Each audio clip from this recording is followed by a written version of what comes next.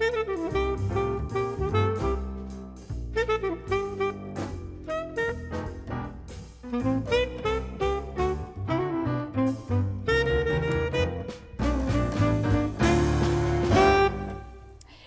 and welcome to Booklist. I'm Nancy Pearl. My guest today at University Bookstore is novelist Stewart O'Nan.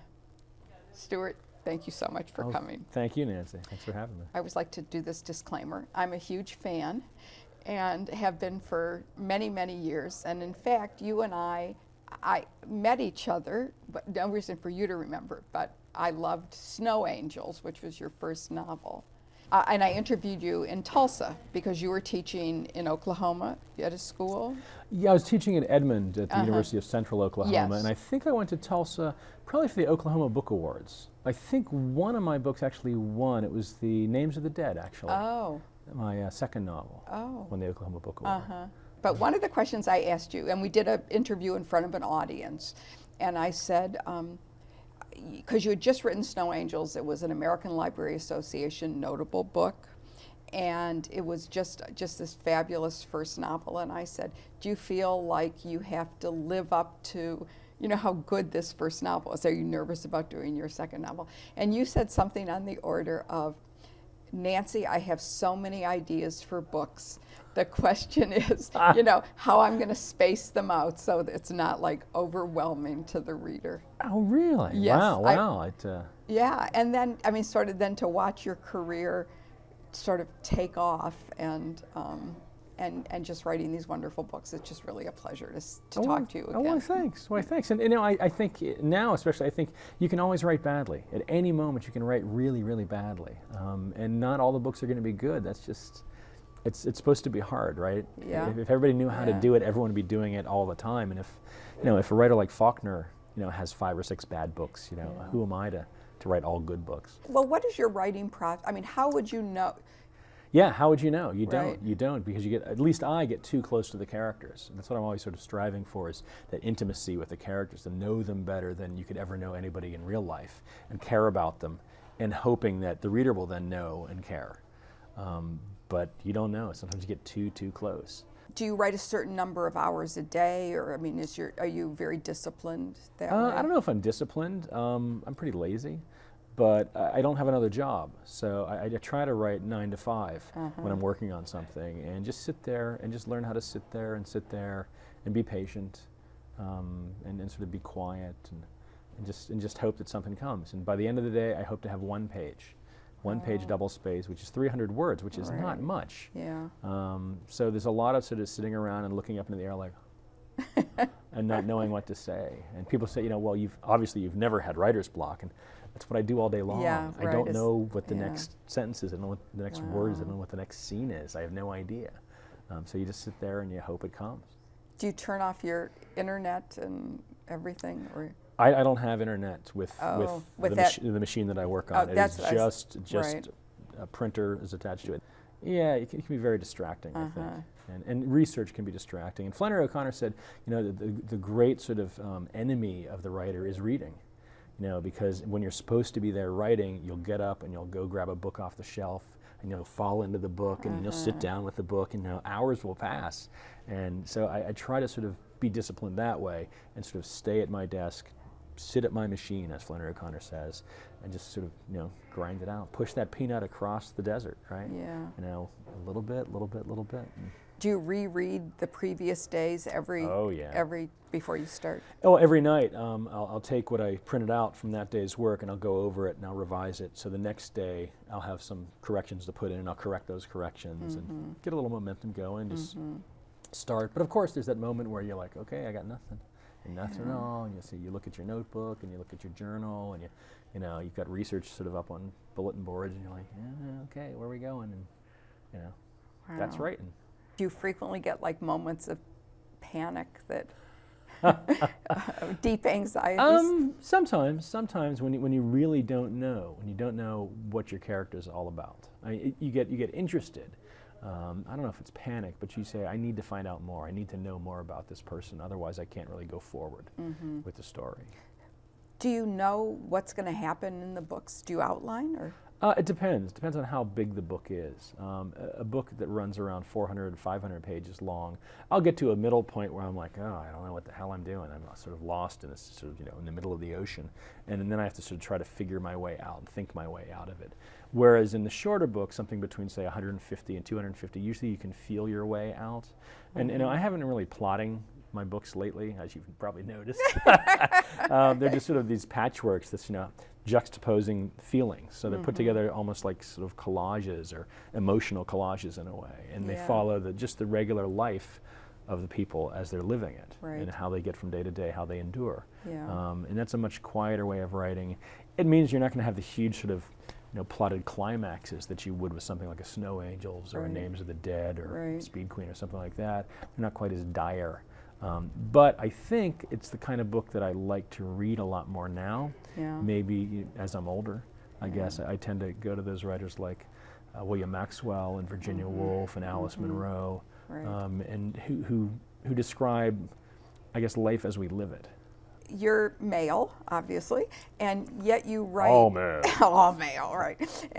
But you write with such emotional, almost in a way, consonance, not resonance, but consonance from a woman's viewpoint or about a woman's life. Does that sort of pureness about that, or the truth that your writing gives about those, like Emily in Emily Alone, is that because you're a good writer? I mean, how do you do it? I think you get into other characters, whether they're male or female or young or old or whatever background they're from, just by trying to understand who they are and having empathy with them, and doing research, talking with people. I mean, a lot of first-person sources. I mean, I interview a lot of people. Oh, you do? Oh, yeah, who are in sort of the same situation that my characters are in. I look at how other people have written about them or done, say, film work or TV work about people in the same situations. What are the cliches of this situation? What are the cliches of being this person in this situation? And how do I avoid that? How do I do it differently? You have to do it differently or better. If you don't do it differently or better, there's no point doing it, because you're just doing something somebody's already done. So I'm always sort of aware of that, and also the selectivity. Having enough material that you can select the small things that people haven't sort of, turned into cliches, and try to do it better. But you're always trying to get to the heart of the character, and what about them do you want to know about how it is to be them? How does it feel to be you? That's like the most important question for me in fiction. When I go to it as a reader, that's what I want to find out. How does it feel to go through this experience? How does it feel to be this particular person? And if the book can answer that, then I think, wow, that's a great book. That has some life to it, some soul to it. So that's what you try to do. And again, I mean, it's not always going to work. It's going to fail sometimes. You're going to have characters who are flat or unbelievable or don't connect. It's just, you got to try, right? But yeah, I think any good writer should be able to do it. A lot of people don't try. They don't try to sort of move beyond their comfort zone. I tell my writing students, move away from your strengths. You might find something else that's more interesting, because you can do this one thing. Was there a book of yours that was harder to write for that reason, that you felt you were having a more difficult time connecting? For a long time, I couldn't find my way into A Prayer for the Dying. I tried and tried. I had this character of Jacob. I knew that he was in the middle of all these crazy things happening in this town. And I knew that he was somehow touched or damaged or enlivened by some sort of odd spirit, and this guilt and this weirdness. But I couldn't quite grasp him. I couldn't get to him. And I tried writing the book in the first person. I tried writing the book in the third person. I just couldn't get there. And then luckily I found the second person, which I kind of lifted from Robert O'Connor's Buffalo Soldiers. Wonderful book, wonderful book, great writer. And once I got the second person, I began to find a way into the character. And then I said, oh, I see how this works. I see how it sort of opens him up, the second person. I mean, and that's always sort of the ideal, is that your form or your structure will sort of, break open the emotional world of the character and bring it across to the reader as powerfully as possible. And usually that's, if you can find that, then you've got something.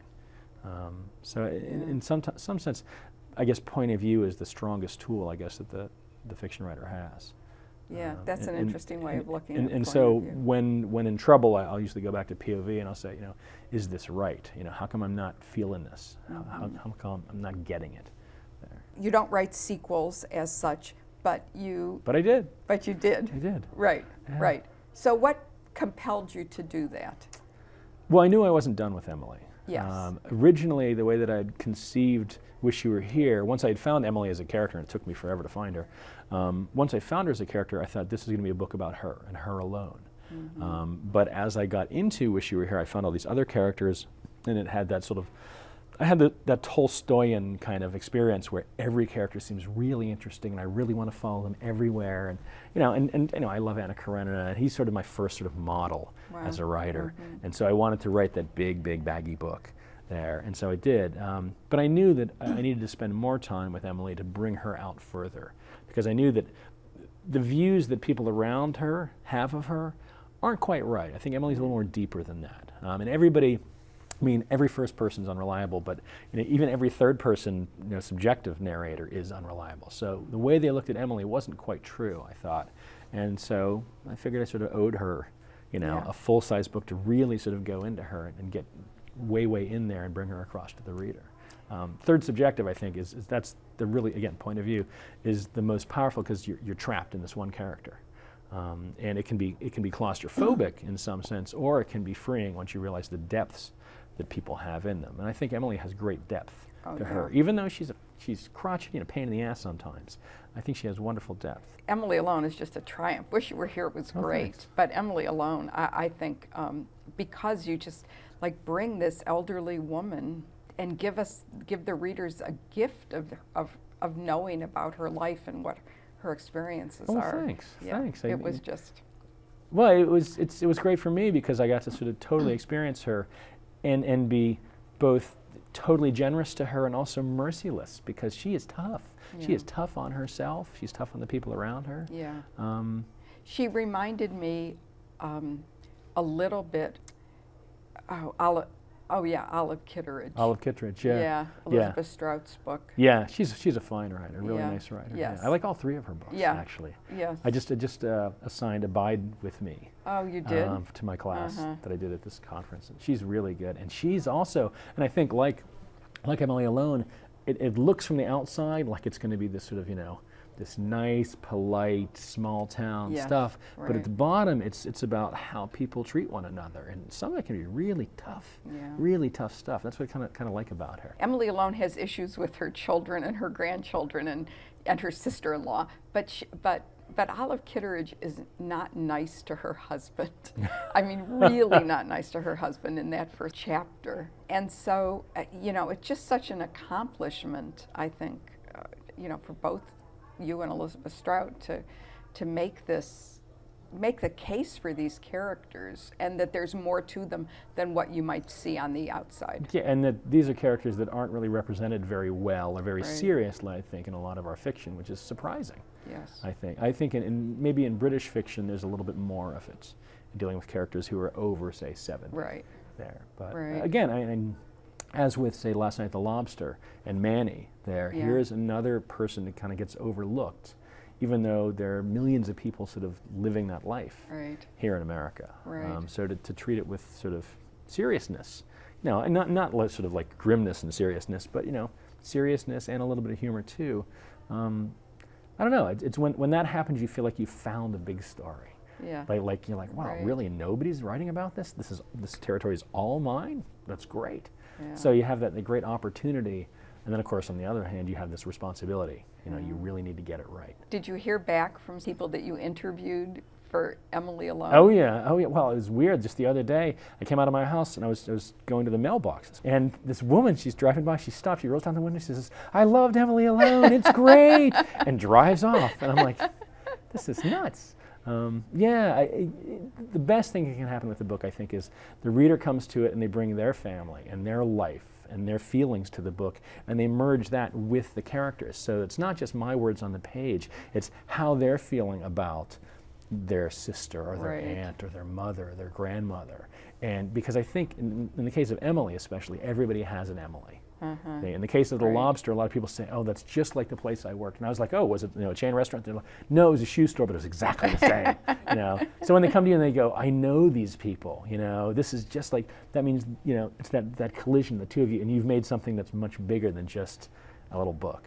And Paul Auster actually says when he writes his novels, he leaves room for the reader because he thinks that, I think I'm quoting him pretty close to what he said, but he said because he firmly believes, he's convinced that the reader and the writer write the book together. I think that's true. Yeah. That's true. And I'm kind of hands off that way in terms of making judgments on the characters. The characters can judge one another, but I'm not going to sort of force the reader into a situation where they say, I have to love this person or I have to, not like this person.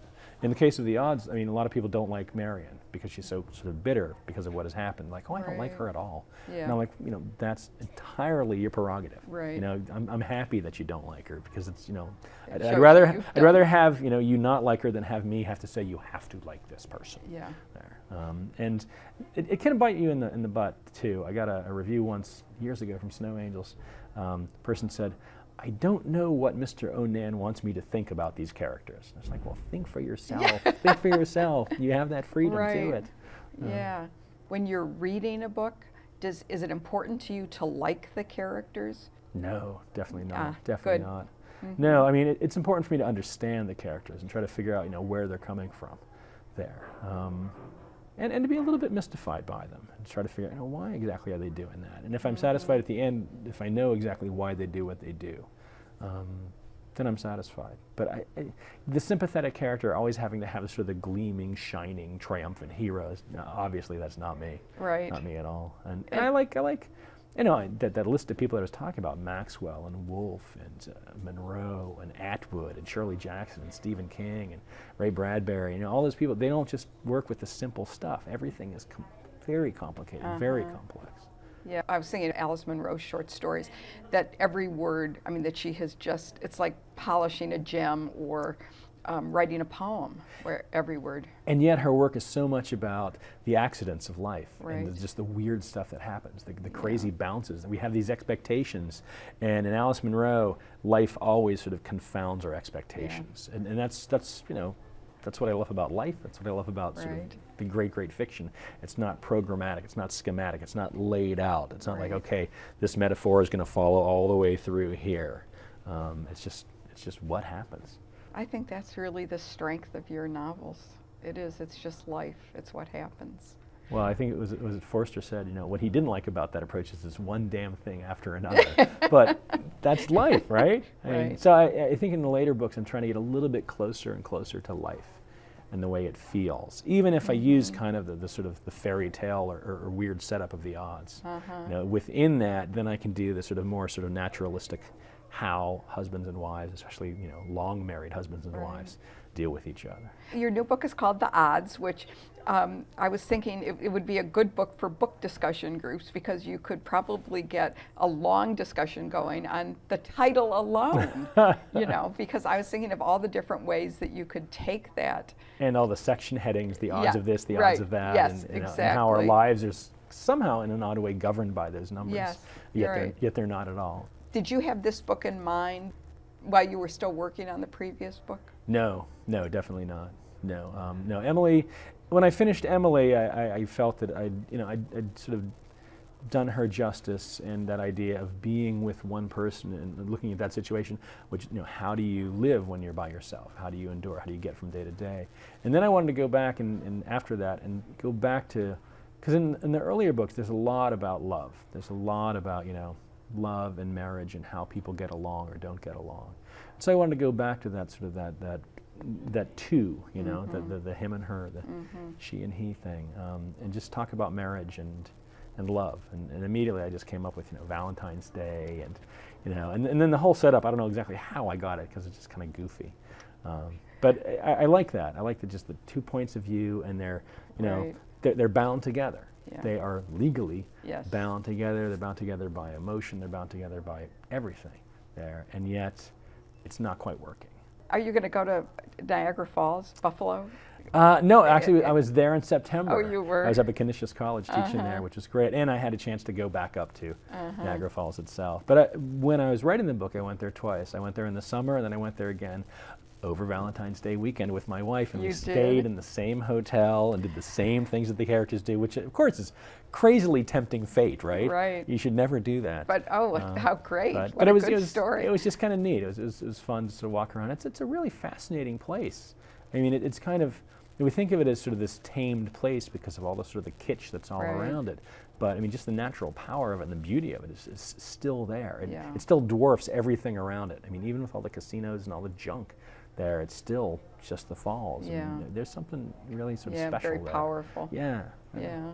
Are you thinking about your next novel? Oh yes, very much so. Yes. And working, or you can't work on these trips? Well, I've been doing a lot of research, reading a lot. On these trips, and taking notes, and so just getting that big head of steam to get ready to go into the first sort of section of the book. It's a historical novel. Like my first 5 books are actually historical novels. Yeah. People now say, oh, he's ripped from the headlines about regular people living everyday lives right now. It's like, completely forgot my first 5 books there. Yeah. So I'm doing a lot of period research and trying to come up with the tone for the time and the place. And I think I've got some characters, I've got some events. We'll see. I mean, right now it's that sort of that big cloud of stuff that just sort of grows and grows and grows. And I got to find a way in. I got to find a point of view. I got to think about container and organization, and that's tough. The container and the organization and limitation and things like that, to do them right. I think if you can get those right, then it's a matter of getting to know the character and getting the character right. But first, you've got to have the container, and you got to figure out how it all sort of, as they say, speaks to itself. Why is this in here rather than other stuff? You know, and justifying every single word. Because I got an editor at Viking, Josh Kendall, who makes me justify every single word. Really? He's tough in every single punctuation mark, every single thing. Yeah, he's really tough. You know, that's the kind of editor that people think doesn't exist anymore. Oh yes, well he's the Maxwell Perkins type. There's no doubt about it. Yeah, and he's really good. So between the two of us, we're kind of sort of endlessly patient and endlessly perfectionists, and trying to get it right without making it sort of squeak or be skimpy there. So even in a small book like The Odds, I hope there's some sort of weight and extension to the lives. Yes. Art and Marion, really, you know them. I mean, you probably know couples like them, you know, and just to be part of their lives over Valentine's Day weekend is just, and then learning more about what has been going on before that trip is, I think it's, I just think you're a great writer. Oh, thanks. Thank you. It's very kind. It's very kind. I mean, it's just, I look forward to every one of your books, and you know, some I love and some I like a lot and some I like less than others, but that's what you want. I mean, yeah, you're not going to like them all, and especially I hope I'm doing different things from book to book, and different ways of attacking the material that some people are going to like others better than others. Yeah, and that's fine. I mean, one of the greatest compliments I got was from my mother-in-law. She said, I gave her A World Away to read, which is a very slow, very stately book about the home front back in 1944, and I said, well, how'd you like it? And she goes, I know what I read of it, I liked a lot.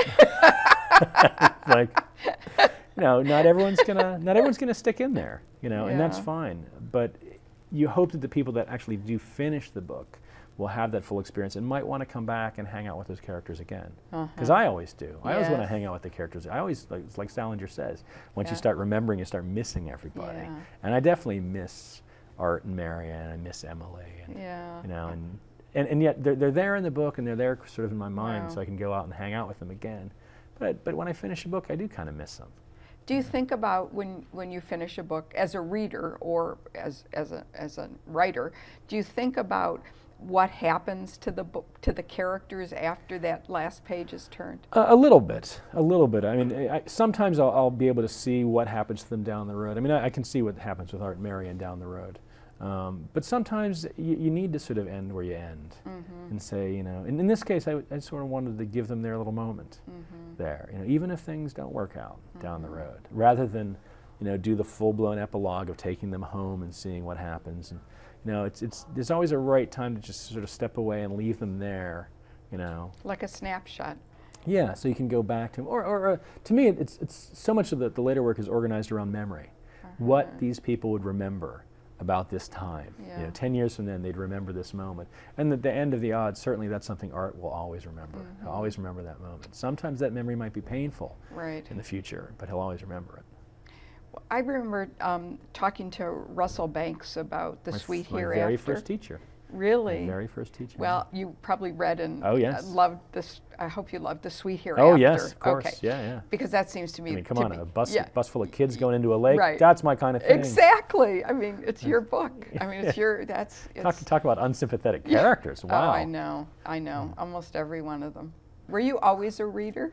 Yes. Oh yes. Yes. From the very, very beginning. And even when you were a teen, you didn't. Tons and tons of stuff, yeah. I mean, I loved, well, first I started with comic books. And then, as I say in Emily Alone, I dedicated to my mother who took me to the bookmobile. The bookmobile. Oh, yeah. The bookmobile's there. Wow, that's great. You know, you go in and you get, 5, 6 books and take them home.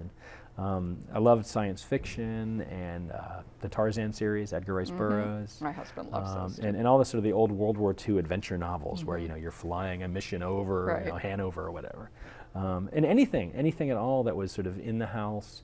And then when I was a teenager, even 10 or 11 years old, they opened a new branch of the library closer to us in Pittsburgh, and I could walk there, and you were allowed to take out 10 things. So every time I walked there, I made sure that I got 10 things, and I would try to get the biggest things so that I'd get my money's worth. Right. It's all free, and then lug them home. And but man, I love the library, and always have. And they say Willie Sutton. They asked him, why do you rob banks? And he said, that's because that's where the money is. And people say, why do you love the library? That's where the books are. Yeah. Even more so now, I think. Now with the sort of the demise of the big box stores, people are going back to the library, and especially with the economic crunch on, people are going back to the library. We just got to make sure that we continue to support them somehow. Do you enjoy? I'm assuming that you really enjoyed the teaching that you do. Oh yeah. And what excites you about it? Basically, probably what excites people about librarians or booksellers, it's getting really great books into people's hands so they can experience them and they can sort of like bring their life in and match it up with William Maxwell or Virginia Woolf. Oh, you've never read So Long, See You Tomorrow?